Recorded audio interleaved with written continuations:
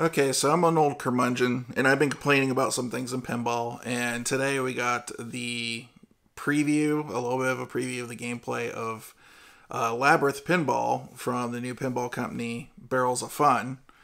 I don't know, a name will probably grow on me. It's certainly not as bad as Haggis. But Labyrinth Pinball is promising for a few reasons. All right, let's get the price out of the way. It's going to be $10,600. I think it's a good price for what you're getting compared to other companies out there. I'm not going to name any names. But one of the things that's kind of made me worried over the last few years is we're getting pinball machines with less and less mechs and just cool stuff in them. They're getting a little bit sterile. Like, I find like a lot of like, one of the sins I've been seeing like on some of the sterns has been like some ramps that aren't like very creative or anything. They just have like a 180 right back at you, or maybe a few curves and stuff in them. But this has some cool stuff going on with it, and I have everything written down on my phone here so I can, kind of remind myself because old. Okay, cabinet looks like it is a spooky style cabinet or stern, so it's got that screen on the bottom with the. That's the thing I'm wondering, is this like, I would hope for the price that this is back glass with like silk screened art on it or something like that, and not like a translite. If it was a translate, I think at a certain price point, it should be actual glass with art on it. The art on the cabinet looks awesome. It really does.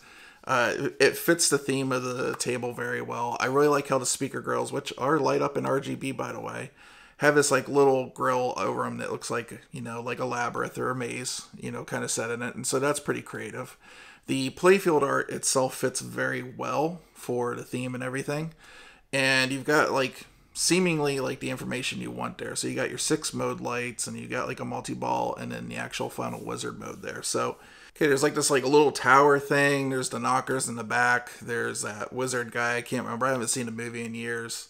And all those seem to be actual molds and not 3D printed parts. So, good job. Just looking at this in the video, it seemed like it was an early on test model or something. There were no stickers on really any of the targets. There was no stickers on the drops, and there was no stickers on the spinner. So seems like some things are still in the works here.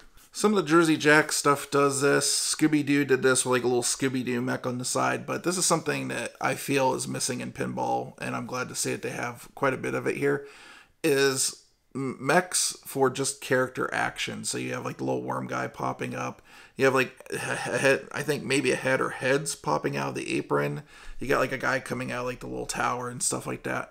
So I like that because in my mind, pinball, it's a kinetic thing. It's not just about something happening to the ball, but when you hit something, maybe have something pop up or something like that. It's kind of like a shooting gallery. You kind of want that a little bit. Okay, first thing off, I just want to say about this. I love some of the things I saw with how this game shoots. So skill shot seems to be sort of like there's a part of like the habit trail. So it comes up on like a wire form, and then it's just like missing underneath, and then you go down in there for like a skill shot. I like that. It's sort of like the way Toy Story does it, but it's like on a flat straight ahead instead of like on a turn or something like that.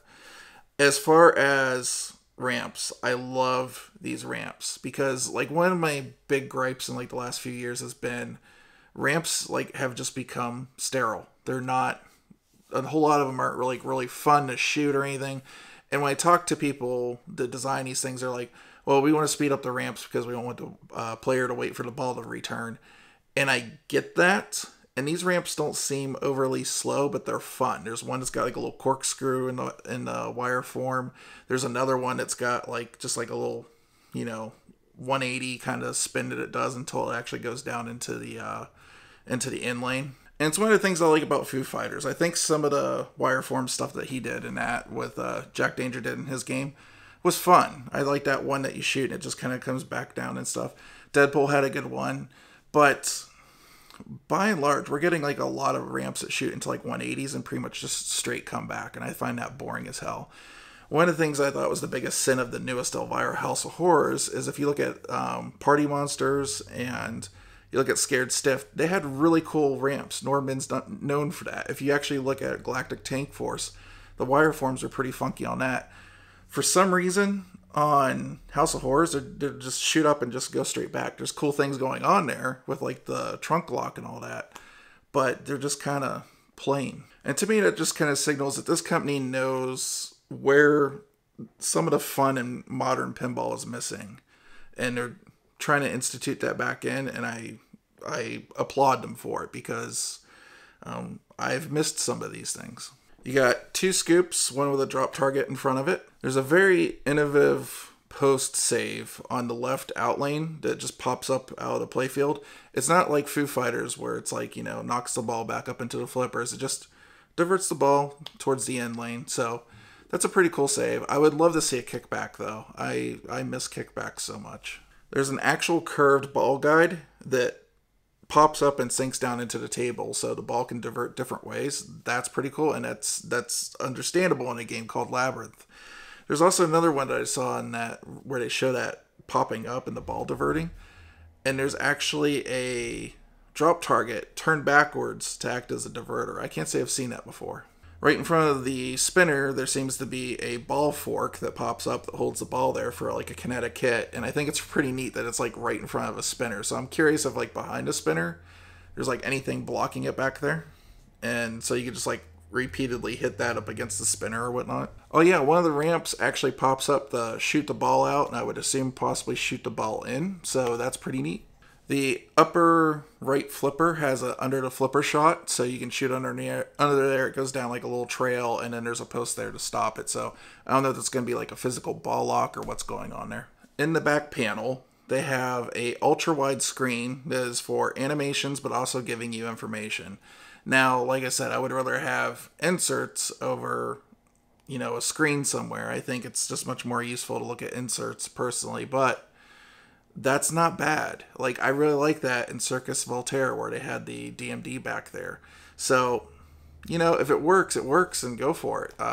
It's certainly better than having to look up at the screen all the time and losing track of what's going on. So it sounds like we have some really good callouts in here from Bowie. We have Bowie's likeness on the machine. We have all of the puppets from the movie.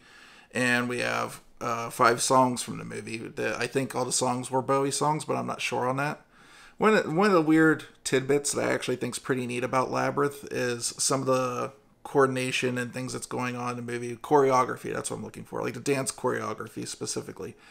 Did you guys know that Gates McFadden that played Beverly Crusher in Next Generation was actually the dance choreographer for this movie? I didn't know that until like a couple years ago. I thought that was sweet.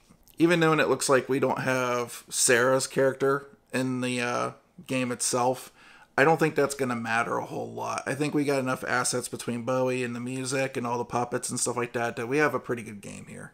We've got some accessories. So we've got a topper at $1,000, which when you look at it, it really makes the Godzilla topper kind of, or pretty much any Stern topper for that case. We have a shooter rod. I don't know what that is. I think they said it's called nippers. I don't remember that in the movie. It's been years since I've seen this thing. But apparently they said on top of a spear, so it kind of makes sense that they're on a shooting rod. But man, that thing's bulky. And as somebody that's owned the Teenage Mutant Ninja Turtles katana shooter rod, nah. The alternate back glass, they said it's mirrored. I watched that video multiple times. I can't see the mirroring on it anywhere. So somebody's going to have to point out to me where the mirroring is on that glass. It looks cool. And I don't really know what the price of that one is yet. So me personally, with the way that the machine looks and how stacked it is with like all the mechs and stuff in it, and it's got like interior art blades and all that stuff for the base price, I think it's a pretty killer machine right out the bat. So I wouldn't really have any kind of need to modify my machine if I ended up getting one of these. And so I think having a title like this, a license like this, and it going for a new company, I think they're going to do very well. And I'm glad because they're also going to introduce competition into the whole, the whole industry, but also like put some pressure on some of these companies. Because like if you look at Labyrinth and you look at all the mechs and things that you're getting for just a little bit more than a Stern Premium, you're probably going to look at it and be like,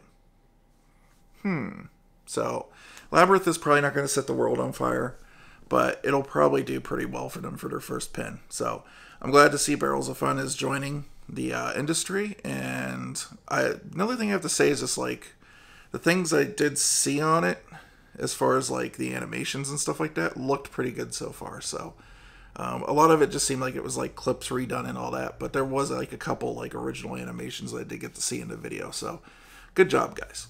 I stopped working on a video for this, so I'm going to go back to work. Hopefully that'll be out by Sunday or Monday morning. I'm trying to rush right now because my computer actually needs to go in for repair, and it's got to leave on Monday morning. So anyways, see you guys in the next video, and yeah, I don't have any like cool taglines or anything like that to sign out with later.